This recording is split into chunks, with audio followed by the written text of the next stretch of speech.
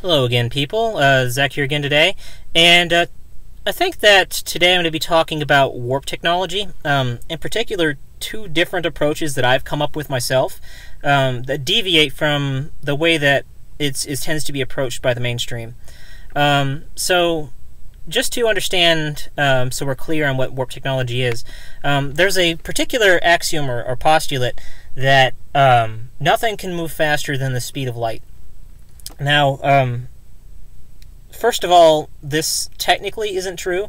I mean, the speed of light differs from medium to medium, but there are conditions in which certain things move faster than the speed of light, but just not faster than the speed of light in a vacuum. Say, for example, there's a particular type of phenomena. It's called Cherenkov radiation, which is where like electrons move faster than the speed of light through the water, and it causes the water to glow. It like radiates like a deep blue color. But even then, like within the vacuum of space, there's technically speaking, there's not a consistent speed through the vacuum of space either. If you think about the way that general relativity works, because what we say is that light is bent by gravitational fields, whether you think it's space-time or being or whatever. And actually, I'm a little skeptical of that myself. I would want to work it out. But even if we know that light is bent through gravitational fields, what that implies is that the speed of light actually changes depending on the gravitational potential, which varies all throughout space. So to say that something is faster than the speed of light in a vacuum, what you're leaving out here is a particular parameter that says what the gravitational potential is at that point, which actually varies over space. But anyway, so even if we said that the speed of light is a limit and that nothing can surpass the speed of light, so now what we have to do is we have to break the laws of physics in order to figure out how we can move faster than the speed of light. And the way that this is approached is by the warp drive is through warping space and time. What you're trying to do is you're trying to create an expanding space behind your vehicle while you're contracting the space in front of the vehicle, which causes the object to move forward without actually using propulsion. Now, the most obvious problem with this is that space and time are not things, and you can't warp space-time. The second obvious problem with this is that you require negative energy in order to accomplish this, and negative energy is impossible. So the whole idea, just like you have to throw it in the trash right then and there. But there was something that I had mentioned in one of my prior videos. I think it was the one on being on time, about the how everything has a certain realm of things that it's conscious of. Its own kind of specific reality, and one of the examples that I had used in this was had to do with standing waves, and I like to call this harmonic separation. If you're familiar with standing waves, say for example you had a string that was tethered to 2 points, the way that a standing wave works is that there's like an oscillation that goes through, and the waves, their location within this band stays in the same location. So if there's anything that's resting inside of one of these curves, it's completely isolated from everything on the other sides, and they can't interact. So what you have is, like, you can have multiple layers of reality that are stacked on top of each other, and nothing is able to perceive the one that's next to it. And one of the ideas that I used to kind of support this was the observation of dark energy and dark matter. I mean, which again isn't something questionable, but it's just to show that the idea is not entirely radical. But there was another thing that I'd mentioned as well, which is that time is nothing. It's actually a measurement of the difference between two things that are becoming, and the rate at which they do so. And so there's this question about whether or not it's possible to distort the rate of becoming through constructive and destructive interference with the rate of quantized energy exchange.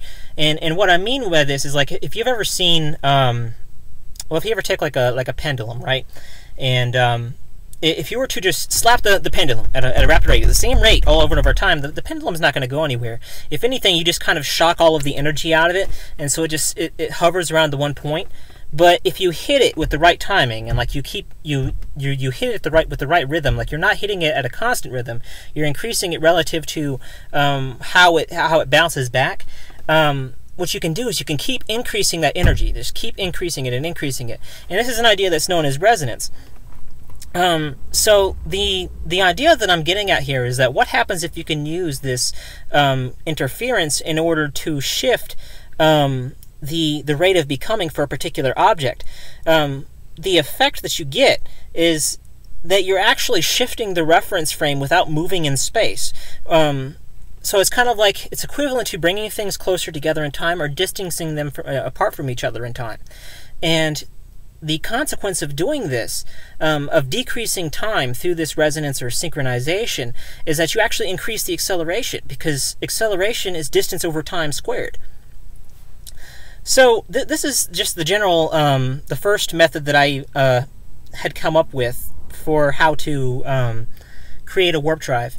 And the interesting thing about this one particular method as well is that there's different technologies that can come out of this. Take, for example, artificial gravity, stargates, teleportation, because all of this stuff is fundamentally just throwing reference frames around. So the second you're able to achieve that, all of this other stuff just comes along for the ride. So the second method that I had come up with is based on a non-Newtonian model of physics. And to begin with this and why I use different axioms, we can start with the first one, axiom of Newton's laws of motion, because it's actually the most problematic. We say that an object in motion conserves its motion unless acted upon by an external force, or if it's at rest, it stays at rest unless acted upon by an external force. The first things first is that there's no such thing as rest. Everything in the entire universe is vibrating and or moving. There is nothing in the universe that stands still no matter what frame of reference that you're looking at. And this also means that there's technically no such thing as an inertial frame of reference. It's purely conceptual. You can define a particular point in space to be an inertial frame of reference, but in reality such things don't exist. The other issue, which is even bigger, is that things do not conserve their motion unless acted upon by an external force. As a matter of fact, everything in the universe is accelerating either towards or away from something else. The most obvious one would be like gravitation, but there's also like the idea of electromagnetic gravitation or repulsion, and of course, like if we're thinking about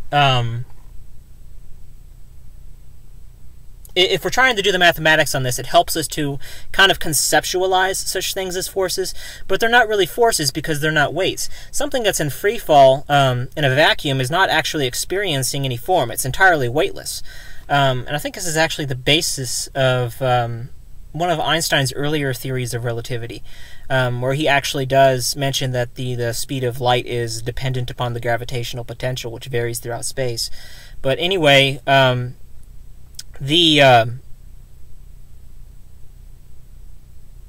so if we know that acceleration is not force, like an object falling to the ground is acceleration, not force, we also know that acceleration is not caused by force. And that it's caused by like an energy field, so which just means like the space derivative of an energy field is actually acceleration, not force. But anyway, the way that I look at it is that force only exists where there's contact between two bodies. And it actually is in the opposite direction of the acceleration. If you're falling downward, the force that you feel is actually an upward force. And it only exists when you're making contact with like air drag, like air resistance, or if you're making contact with the ground, then you have an upward force that like counteracts that acceleration. But the acceleration itself is not due to a force. And so this is actually in conflict with the second law, second axiom of Newton's laws of motion, which is the idea that the force is in the same direction as the acceleration, or the momentum. But anyway, so just to establish like where this comes from, the idea that acceleration and force are in opposite directions. Now, the other thing that we do know, anyone who study this, is that acceleration and force are the time derivatives of velocity and momentum. Now, momentum is actually just the same thing as inertia. I mean, in essentially speaking, you're talking about a resistance to changes in the current state of something. And so what this means is that if you have a relationship like how P equals mv for mass, momentum equals mass times velocity, this means that inertia is equal to mass times velocity. And what this also means is that mass is equal to inertia over velocity. And the consequence of this is that inertia over velocity is equal to force over acceleration. And if you cross multiply these two things, what you find is that the product of inertia and acceleration is equal to the product of force and velocity, which kind of suggests that inertia, even though we know that inertia is the opposite of acceleration, it suggests that force is the opposite of velocity. Kind of a shout out here after I noticed this relationship to Ken Wheeler, who's made many videos in the past on magnetism, and he talks a lot about the relationship between force and motion and inertia and acceleration. Now, I don't get a lot of his stuff, but I do watch it because I think that there's something to what he's saying, but I don't quite grasp it all. But anyway, so knowing that these things are opposites, we know that inertia is in the opposite direction of the acceleration, and that force is in the opposite direction of velocity. So if I'm moving this way, the force that I'm going to have when I come in contact with something is actually going to be in the direction that's opposite of the direction that I'm moving. And another interesting thing about a relationship that comes out of this is that we know that from the classical Newtonian mechanics that power is the product of force and velocity. Well, if you do the math here, after you figure out what that force is equivalent to inertia over time, it turns out to be the case that power is actually equivalent to the product of inertia and acceleration. It's just an interesting thing to look at. Another interesting relationship as well is that the work is equivalent to the product of the inertia and the velocity. And you can actually derive this by taking the relationship W equals PT equals IAT equals IV. Or also by the relationship W equals FD, because F is equal to I over T, so you just end up getting ID over T, which is IV. But anyway, power is the release of energy. Now, where we really start getting into where the technology comes in is right here. Now, as I mentioned before, the gradient of an energy field, or its derivative with respect to space, is an acceleration field. It's not a time. It's not a force field. And one of the things you have to ask yourself is if it's possible to redirect the energy flow. And I think the answer to this question is yes, because it actually does happen already with gyroscopes. When you think of the way that the gravitational force is exerted on any object, ideally speaking, if you were just looking at a small unit of space, the gravity is just a downward force, like straight down. And so, if you have an object that's like balancing on a point, even the very, very slightest offset in its weight is going to cause it to collapse. Now, if we also consider the absence of gravity, and we think that if you think of the gyroscope from like a top-down view, like if we were looking at the force as the top was as it's spinning outside of gravity, what you would see is a spiral that's formed by the way that the object accelerates. And so, if you were to combine these two different ideas of this downward force, or this downward acceleration with like this outward like tangent acceleration, what you get is like this vortex that almost looks like a hyperboloid, where all of the force is concentrated here, but it spreads out. Like all of that energy just like spreads out into a larger plane. And so now it kind of makes sense why a gyroscope wouldn't fall over. It's because all of that energy, instead of being concentrated and trying to balance on that one particular point, it's now dispersed over a large area. And so what this means is that the precession of the gyroscope actually has more control over its motion than the gravitation does. Now, where are we going from here? Well, what happens if it can be redirected downwards like that? could you not redirect the force back upwards, completing the geometry? If you've ever heard of something it's called a toroflux, it's like it's like a torus where they take it's kind of like a torus that's formed by a spirograph. If you were to collapse it, what you got is a ring, but if you like pop it in your hands, it pops up at the full volume, and there's like a spiral where things like collapse inwards, but then they spread back outwards and back up to the top. And so my idea is, like, what if you can do the same thing, this completion of the shape, where you got the gyration that's coming down, but then you redirect the force back upwards, probably through something like a waveguide. If you can redirect that energy flow upwards, and then you can also boost that energy flow, you should actually be able to achieve artificial gravity. I mean, not by redirecting the gravity that's already there.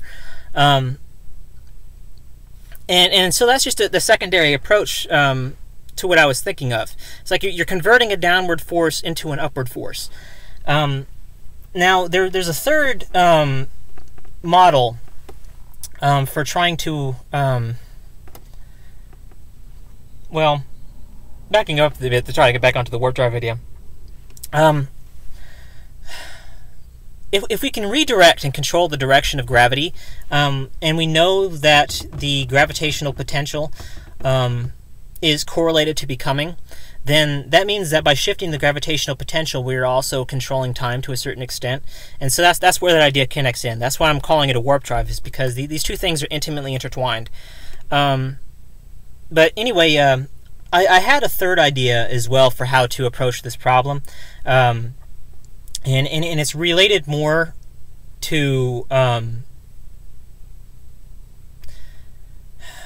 it's another type of field mechanics, and really, when you get down to it, any type of warp drive is going to be based off of field mechanics. But this other idea was based off of a really old idea I had, based on like velocity fields and something that I think I called temporal flux or something like that. But anyway, it would take me a while to kind of remember what that one was about exactly.